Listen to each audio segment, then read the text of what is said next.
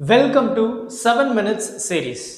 இந்த சீரீஸ்ல எல்லா கான்செப்டையும் 7 நிமிஷத்துக்குள்ள படிக்கிறது தான் நம்மளுடைய முக்கியமான மோட்டோ. இன்னைக்கு நம்ம பார்க்கக்கூடிய கான்செப்ட் என்னன்றதை டீடைல்டா பார்க்கலாம்.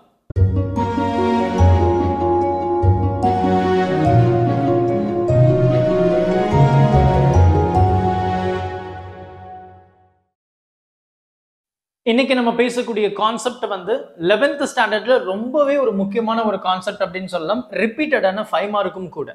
Particle moving in an inclined plane. So இது பாத்தீங்கன்னா ரொம்ப பேசிக்கான ஒரு கான்செப்ட் தான். எனக்கு இந்த மாதிரி ஒரு இன்க்ளைன்டு சர்ஃபேஸ் இருக்கு. இந்த சர்ஃபேஸ்ல பாத்தீங்கன்னா நம்ம ஒரு ஆப்ஜெக்டை பிளேஸ் பண்ணியிருக்கோம். இந்த ஆப்ஜெக்ட் என்ன ஆகும், ஆட்டோமேட்டிக்கா இது இன்க்ளைன்ட் அப்படின்றதுனால ஒரு சர்டன் ஆங்கிள் இருக்கு. இந்த ஆப்ஜெக்ட் ஆட்டோமேட்டிக்கா கீழே உருண்டு விழதான் போகுது. அப்போ இதுல எனக்கு என்ன மாதிரி ஃபோர்ஸஸ் இருக்கு, பொதுவாக நமக்கு என்ன தெரியும் அப்படின்னா, அந்த ஆப்ஜெக்ட்டுக்கு எக்ஸாக்ட்லி வெர்டிக்கலா நம்ம நார்மல் ஃபோர்ஸ் அப்படின்னு சொல்லுவோம் n. அண்ட் அது மட்டும் இல்லாமல் ஆப்ஜெக்ட் எப்படி இருந்தாலும் சரி, இன்க்ளைன்டில் இருந்தாலும் சரி, இல்லை ஹாரிசான்டல் சர்ஃபேஸில் இப்படி இருந்தாலும் சரி, எனக்கு அந்த இடத்துல gravitational force is always downward தான், இல்லையா? டவுன்வர்டு தான். இப்போ இந்த கிராவிடேஷனல் ஃபோர்ஸ் தான் என்னுடைய ஆப்ஜெக்டை கீழே புல் பண்ணுது, அதில் எந்த ஒரு சந்தேகமும் கிடையாது. நம்ம தானே? அப்போ இந்த எம்ஜி பார்த்தீங்கன்னா ரெண்டு விதமாக நம்ம பிரிக்கிறோம். ஒன்று இந்த காம்பனன்ட், இன்னொன்று இந்த காம்பனன்ட். ஸோ பொதுவாக நமக்கு பார்த்தீங்க அப்படின்னா அது இன்க்ளைண்டாக இருக்கும்போது அது ரெண்டு டிஃப்ரெண்ட் காம்பனன்ட்ஸ் டிவைட் ஆகும். நம்ம கைனமேட்டிக்ஸ் சாப்டரில் படிச்சிருக்கோம், ரெசல்யூஷன் ஆஃப் வெக்டர்ஸில். ஸோ அதை தான் நம்ம இங்கே பேச போகிறோம். இப்போ இந்த எம்ஜி ரெண்டு காம்பனண்ட்டாக பிரியுது. அப்போ அந்த ரெண்டு காம்பனன்ட் சொல்லும்போது இது எம்ஜி சைன் தீட்டா அப்படின்னு நம்ம சொல்கிறோம். இது எம்ஜி காஸ் தீட்டான்னு சொல்கிறேன். ஸோ நம்மளுடைய கன்வீனியன்ஸுக்காக நம்ம என்ன பண்ணியிருக்கோம் அப்படின்னா, இந்த ஆக்சிஸை எக்ஸ்னும் இந்த ஆக்சிஸை ஒய்னும் சூஸ் பண்ணியிருக்கோம். அப்போ இந்த நார்மல் பார்த்தீங்கன்னா என் கேப்பில் இருக்கு. இந்த எம்ஜி காஸ் தீட்டா பார்த்தீங்கன்னா அதாவது ஜே தான், பட் ஆனால் மைனஸ் ஜே காம்பனன்ட், பிகாஸ் இது என்னது மைனஸ் ஜே கேப் இல்லையா? ஸோ அதை நம்ம இங்கே ரெப்ரசென்ட் பண்ணியிருக்கோம். அண்ட் இது பார்த்தீங்கன்னா ஐ கேப், பிகாஸ் எனக்கு எக்ஸ் ஆக்சிஸில் இருக்கு. இப்போ இது எல்லாத்தையும் நான் கம்பேர் பண்ண போகிறேன். எனக்கு இந்த இடத்துல பார்த்தீங்கன்னா இந்த நார்மல் ஃபோர்ஸும் இந்த ஃபோர்ஸும் எனக்கு எந்த ஒரு எஃபெக்ட்டுமே கிடையாது, பிகாஸ் எனக்கு ஆப்ஜெக்ட் மேலேயும் போகல, ஆப்ஜெக்ட் கீழேயும் வரல.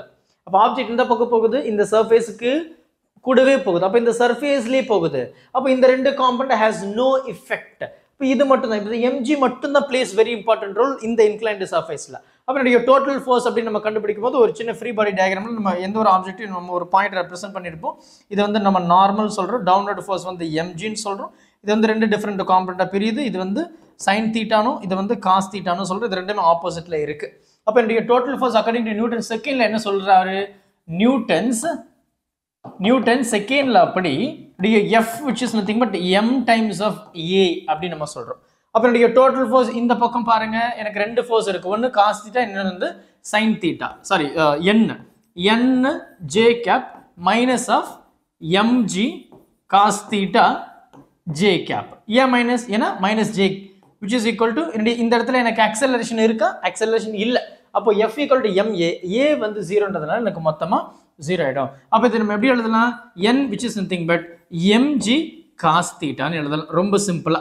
அப்போ என்ன ஆகுது, இந்த நார்மல் ஃபோர்ஸ் இந்த cos theta எப்படி இருக்கு, exactly equal and opposite. So அது ரெண்டும் கேன்சல் ஆயிடுச்சு. அப்போ ரிமைனிங் இருக்கிறது நமக்கு இந்த mg sin theta மட்டும் தான் இருக்கு. அப்போ இந்த mg sin theta மட்டும் நான் இந்த இடத்துல எழுதுறேன். அது என்னது, force mg sin theta which is equal to m times of a இல்லையா? ma தானே?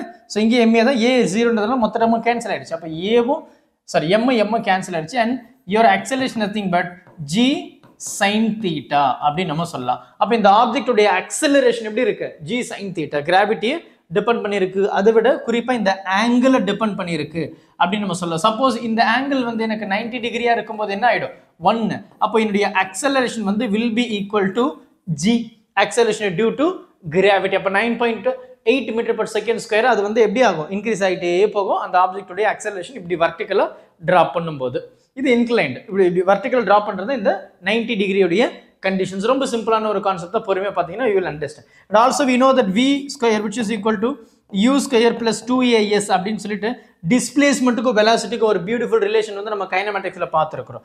அந்த இடத்துல பார்த்தீங்கன்னா ஆப்ஜெக்டுடைய இனிஷியல் வெலாசிட்டி 0 தான் இருக்க முடியும். அப்போ v which is equal to root over 2as அப்படின்னு சொல்லலாம். இந்த இடத்துல பார்த்தீங்கன்னா root over 2s, ஏவன் என்ன சொல்லிட்டேன், g sin theta அப்படின்னு நான் சொல்லியிருக்கேன். ரைட்டா? ஸோ பொறுமையா பாருங்க, ரொம்ப பேசிக்கான ஒரு அண்டர்ஸ்டாண்டிங் தான். நமக்கு இன்னொன்று கொடுத்துருப்பாங்க, if this is your angle theta, இது பாரு ரைட் ஆங்கிள் ட்ரையாங்கிள், அப்போ இது வந்து 90 டிகிரி, இது தீட்டா 1. அப்போ இது எப்படி சொல்லலாம்? அப்போ இது எனக்கு summation of all the three angle 180 degree. அப்போ இந்த theta 1 plus theta and then plus இந்த 90 டிகிரி.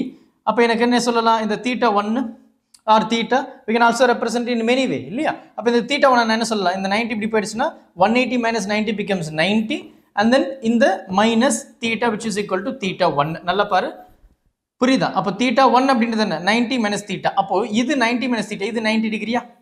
இது 90 டிகிரியா? இது 90 minus தீட்டானா இது என்னவா இருக்க முடியும்? இது தீட்டாவாக தான் இருக்க முடியும். அப்போ இந்த ஆங்கிளும் சேம் அப்படின்றத நமக்கு ரெப்ரசென்ட் பண்ணியிருப்பாங்க. ரொம்ப சிம்பிளான ஒரு கான்செப்ட், ரொம்ப இம்பார்ட்டன்டான 5 மார்க். பொறுமையாக பாருங்க. டவுட் எதாவது இருந்தது அப்படின்னா மறக்காம கமெண்ட் பண்ணுங்க. தேங்க்யூ.